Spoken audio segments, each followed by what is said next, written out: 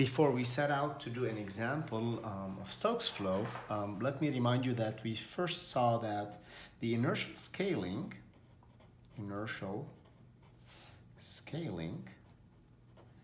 that leads to the Euler equations for inviscid regions of a flow when assuming Reynolds number goes to infinity. And from that, we deduced the famous Bernoulli equation. So, Bernoulli equation. The fact that we got rid of the viscous term allowed us to write the advection term, put it under a gradient, and then we integrated the full gradient, and that gave us the balance between kinetic pressure and height or gravitational forces as equal to a constant. Now we're doing we're going to look at the viscous scaling,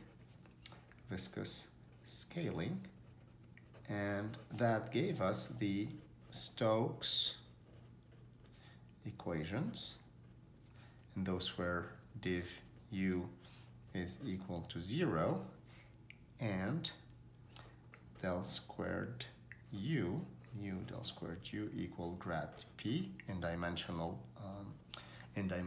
form. Okay. Now these equations here are linear, and then we can use superposition, etc. However, we need to put, before we start getting into doing some solutions of Stokes flow, we need to still reduce this a little bit, because the challenge here is that we have a pressure, and without knowledge of the pressure, it will be practically impossible to integrate these equations. So today I'm going to introduce to you the stream function, the concept of the stream function. Okay, so let's do stream function. Stream function. So consider 2D steady incompressible constant density flows, incompressible flow. And then the condition div u equals 0 is simply du by dx plus dv by dy equal 0. Now, when you think about these equations, there's as many equations as there are unknowns. However, they're just untractable. So it would be nice if we can reduce the number of unknowns here, u and v, to a single unknown. And if you can assume that u is some function of a continuous function psi, that will be known as the stream function, but we're not going to call it the stream function yet. We will prove that it is related to the streamlines.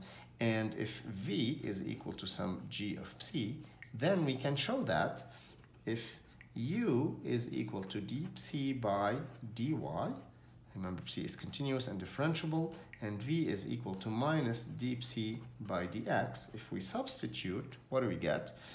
D by dx, so substitute these guys into the continuity equation, we get d by dx d psi by dy minus d by dy d psi by dx equal to, then because psi is continuous, we can swap derivatives, and then we get d2 psi by dx dy minus d2 psi by dx dy, and that is equal to 0. Indeed, it is equal to 0. So if you choose psi such that u is d psi dy and v equal minus d psi dx, you are automatically satisfying the continuity equation.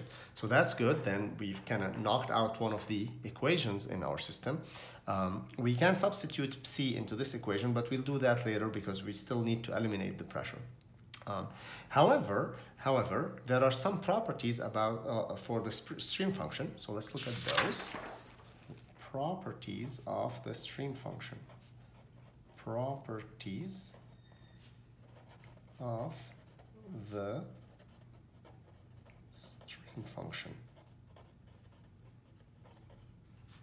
The first property of the stream function is that psi equal constant along a streamline. That's why we really call it a stream function, because it is tightly related to the streamline. It just assigns a value to the streamline. So if you think of a flow, you have a bunch of streamlines in a flow. Okay, you have a bunch of streamlines like this, maybe like that. Each one of those streamlines has a value: C1, C2, C3, C4, etc.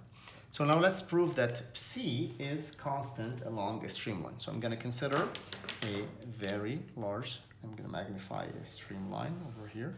I'm going to pick a point P, x, y, and at that P we have a velocity that is tangent to the streamline. Okay, I'm going to magnify and exaggerate. That is the velocity v at that point, and we can decompose this into an x component and a y component. So this would be u and this would be v. Okay, now at that point, if you take an infinitesimal step to a point P1 x plus delta x, and so x plus delta x or dx and y plus dy, then you can show that simply by analogy of triangles. If you move to a point delta x and delta y, so dx, dy, just by analogy you can show that dy by dx, so parallel triangles, is equal to v over u in the limit as delta x and delta y approach 0, in the limit of P1 approaching P2. So this implies that u dy is equal to v dx, and really that u dy minus v dx is equal to 0. Okay, so that's, in other words, the equation of a streamline if you want. Okay, v is a vector over here. Okay. Okay, so what can we do with this? Well, let us substitute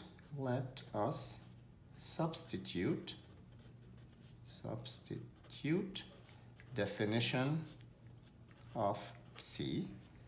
Then we have for u, remember u was equal to d psi by dy, and v was equal to minus d psi by dx.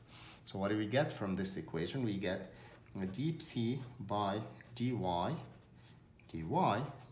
minus times minus plus, so d psi by dx is equal to 0. Now what is this quantity? If psi is continuous, then d psi, the total derivative, total change of psi along a streamline, remember we're still on a streamline, is equal to d psi by dx plus d psi by dy. And according to that equation, that's equal to 0. And therefore, d psi is equal to 0 along a streamline.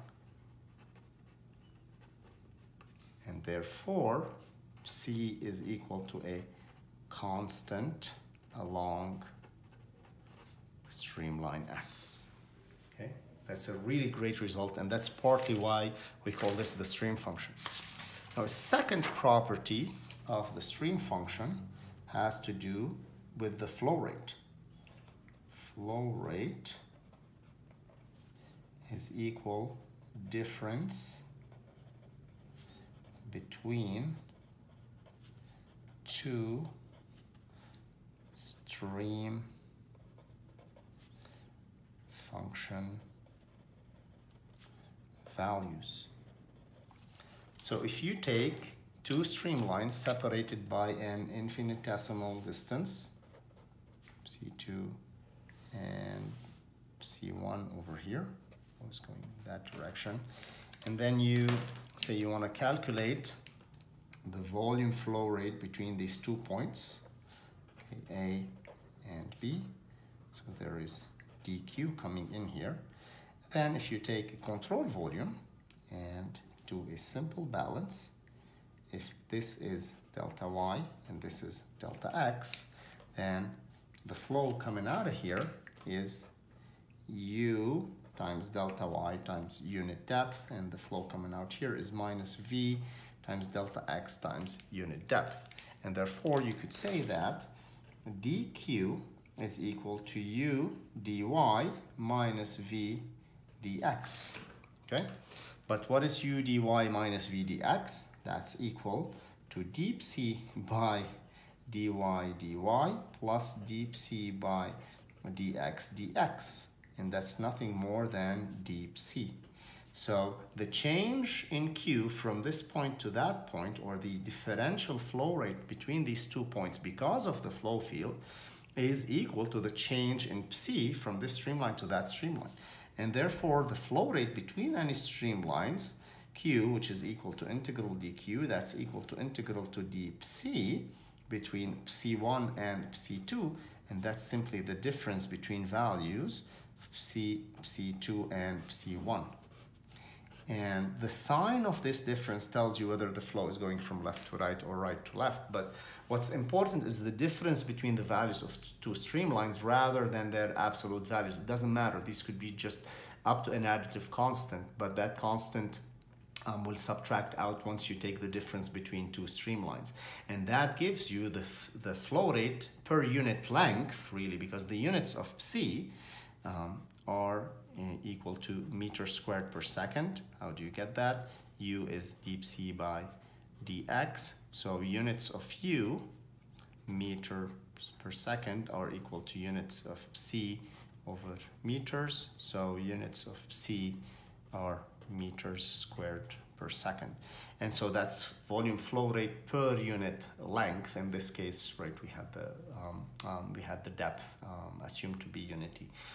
So anyway, that introduces the stream function. Next, we're going to take this concept that simplifies, reduces the velocity field in 2D to a single variable, and plug that back into the Stokes equation and see what we can do with that.